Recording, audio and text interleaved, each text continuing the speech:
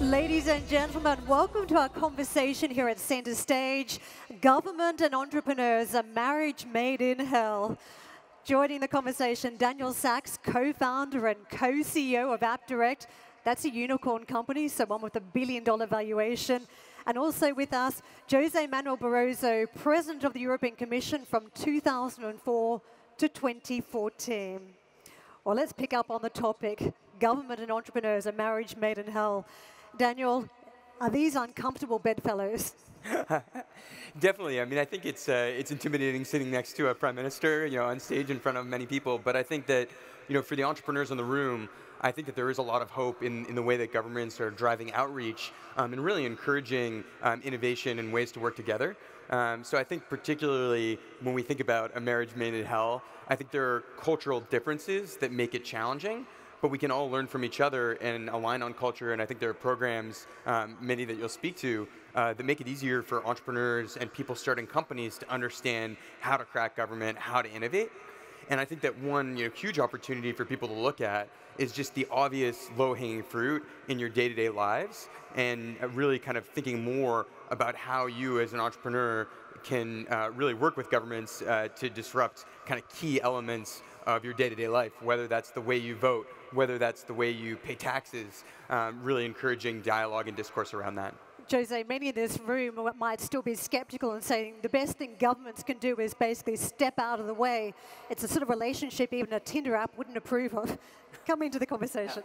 Yes and no. In fact, the governments, sometimes they do too much where they should not do, and sometimes they don't do what is necessary to happen. To give an example based on my experience in the European Commission, in Europe, we don't have an internal digital market. In Europe, we have 28 mini markets. That's different from the United States of America. When you are in San Francisco, you go to Arizona, or to Nevada, or to New York, there are no barriers. In Europe, roaming, for instance, still exists. In fact, it was during my commission that we tried to put an end to roaming expenditures. If you go from Portugal to Spain, you pay roaming. If you go from Luxembourg to Belgium to the Netherlands, roaming. We are going now to put an end to it because, in fact, the big incumbents were, and sometimes still are, very close to the governments. And there are a lot of resistance at government level in Europe to have a real, true digital markets. So, and that's of course a problem for startups, because the big companies, the big American companies, they can deal with 28 different markets. They can invest in the legal expenditure, all the compliance costs, and so on. But the small startup is much more difficult for the startup to grow. So in fact, governments there should try to support the plans that the European Commission has put forward to have a fully integrated digital market. At the same time, the governments could do more in terms of creating best ecological conditions for innovation to prosper. Subsidies for broadband, for instance, I think it's indispensable. But also, the governments should look now at the ways in which all this revolution that is taking place in the digital world is going to impact all sectors of our life, from health conditions to the new conditions of work. Everything is going to be very much impacted, and for that we need also new policies to increase the flexibility and the mobility in our societies. Let's pick up on some of those points. Daniel, you have operations in Germany, Canada, and India outside of the United States. Is it difficult to sell into a fragmented European market? It's definitely a challenge, and I think we spend a lot of time really understanding the local markets. And you'll hear a lot of perspectives saying, in order to sell into Portugal or Germany or Spain, you need to have a local presence. And I think as an entrepreneur, you need to have a lot of confidence to say, okay, I may be one person in an apartment, but I have the confidence to be able to go into a new market, understand the laws, and address the concerns. So when we started, we were probably about 10 people when we first broke into Germany, and we worked initially with Deutsche Telekom, which was a large enterprise at the time, and we got them launched and enabled to launch a cloud service that previously they weren't able to do and get to market with. So I think that if you can really look at opportunities to work with big enterprises, even when you're a nascent company, it's a great way to get going. And I think as you scale, really understanding the evolution of how you can make the biggest impact in local markets, and really looking for those little areas of opportunity that you know that governments or private-public partnerships wouldn't be able to get into if it weren't for those little windows of startups helping out. José, I think you know the question is coming, so let's get this one out of the room, because as we talk about having a conversation about building stronger connections between government and business, 150,000 people signed a petition objecting to the bridge that you crossed from the top job in Brussels to working for Goldman Sachs about 18 months later. Have you been judged too harshly in the court of public opinion? Oh, there are different opinions. As you know, the European Commission ad hoc committee just now clarified that I respect all the ethic rules. But in fact, the very fact that the issue was raised shows a negative attitude of many people towards international finance, and in this case, a United States institution. And it shows that there are still a lot of cultural negative attitudes in Europe towards, I mean, the new world, the financial world, the global integrated world we are living in. And I think it's a mistake. I think we need, for instance, in this world of digital transformation, we need a more innovative finance contribution. Many of those startups that were such a big success in the United States, they could prosper because they had venture capital. United States, they had invested more, at least 20 times more than us in Europe. Only now in Europe we are, in fact, building some capacity. And in fact, it's very promising now, the building of financial capacity to support startups, to support innovation-friendly environment. But in fact, still today, there exists in Europe, not only in Europe, by the way, when we see the debate in the United States, we also see a lot of nationalism and protectionism. But in Europe, in some quarters, there is a negative attitude towards the United States of America. Everything that comes from the United States of America. And I think it's a mistake, because we have some differences between Europe and the United States of America, but basically, we need to have a joint marketplace between Europe and the United States. The opportunities for growth and for employment there are huge. And if now the European leaders or the European NGOs continue to have this negative attitude towards open societies, open economies, and putting things together between us and America and other, for instance, Canada. Just recently, we saw the idea of having a veto on a trade agreement with Canada, with arguments that were really irrational, saying that Canada does not respect some basic standards, or Canada is a country that is extremely developed, and basically they have the same standards we have in Europe. So why should we oppose a trade agreement with Canada? That is part of the debate in Europe, but I believe at the end, since this movement is driven by technology and science and not by governments, I believe we are going to succeed. To be fair, the protectionist policy story has been fueled on both sides of the pond. And in case you missed it, it is the US election day in the States today. Daniel, what do you make of some of the protectionist policies of Trump? And do you fear the impact on technology and the ability to sell across borders and to converge and disrupt industries if protectionist policies come to the fore in the United States? Definitely. I mean, I still think it's early to tell what the outcome and impact of the election will be.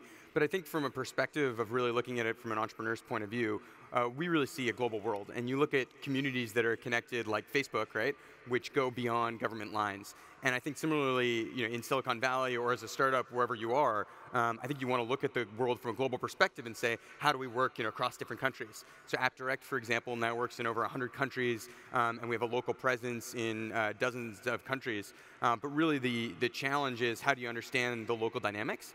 So even to what you highlighted in terms of Europe being a market of 28 different countries with different laws, that creates a lot of opportunities to think about the way people interact as well. So you take a market like Estonia, and there's a lot of innovation there, and it's easy for us to work with them because they're so open to working with tech companies. But then you contrast that to, let's say, Germany, which is very open to working with American companies. However, because of data residency and privacy laws, puts up quite a bit of barriers. So. You wanted to come in on this? Yeah, it's exactly how you say, and it's very important that we have here someone who really works in the sector. I'm not a technology guy. I just can share with you my experience from a policy-making and a political point of view. And this is the problem. 28 different regulations in Europe make it difficult for, let's say, a startup to immediately acquire the dimension, the size, to operate all over Europe. This kind of difficulty does not exist in the United States. In the United States also, in terms of venture capital, they are much more developed than we are here. Now, in fact, Europe is doing much better. Last year, 2015, is the record, absolute record, in terms of financial investment in the digital technologies, media and technology, and in general, digital technologies. In fact, the pipeline for financing is huge today in Europe, while in the United States, apparently, yet it has reached the peak 1 or 2 years before. So, and in Europe, we have a lot of talent. And this is important to say. So, from London to Berlin to Stockholm, and now Lisbon. Lisbon is my hometown. You see, with this Web Summit, how ambitious Lisbon and Portugal is now in this area as well. And many other countries, we are now seeing clusters of innovation that simply did not exist 20 years ago. That did not exist at all. In the United States, it existed already, not yet in Europe. And now we are seeing that, and I believe the growth is going to be exponential. Is there a headwind, though? Because the European Commissioner believes that the tech titans might be impacting innovation here in Europe. You've got big fights on tax charges against the likes of Apple and Google. Do you think that is the right approach? Level the playing field so some of the innovators in Europe can actually get a start? No, I'm in favor of strong competition rules and strong competition enforcement. I believe the European Commission is not biased in the decisions it has taken recently. The reality is that we have to have some proper level of regulation. The important thing is to have a level playing field. The important thing is for a company, namely if it's a startup, not to find completely different rules, let's say from Portugal and Spain, or even the United States when they come here, having to deal with 28 different rules. So, but the competition enforcement and strong competition rules, this is important because if the big players take it all, there is no room for the new players, namely startups. We saw that in Europe with the telecommunications. I can tell you now, based on my experience, the big resistance to innovation came, in many cases, from the big technology telecommunications incumbents, that they were usually before connected to the governments, and they did resist to any kind of opening the market to new players. Those tech titans are right on your doorstep in the States, the likes of Apple, Google, Facebook. Are they inhibiting your growth story or the companies that you work with?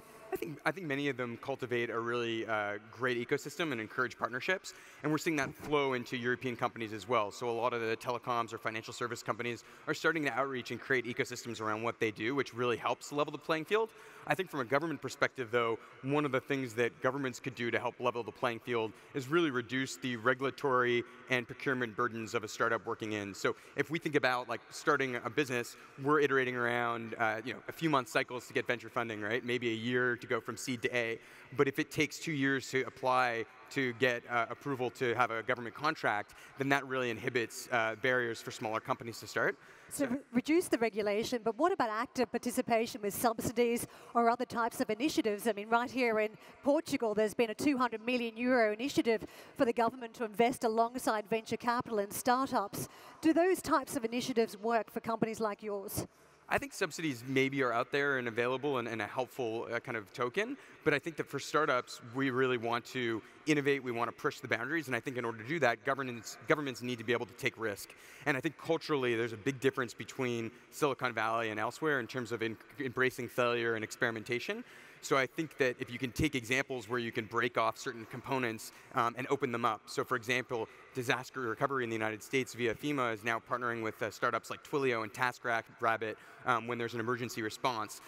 Things like that, taking components and open sourcing them out to startups to be able to build commerce around it or solve problems around it, I think is a great start. José. I think one area, if I may, where I believe subsidies make sense is, for instance, in broadband infrastructure. And in Europe, we have seen that, in Portugal as well. So today, we have a good broadband system because there was government support, so to have access to all the territory.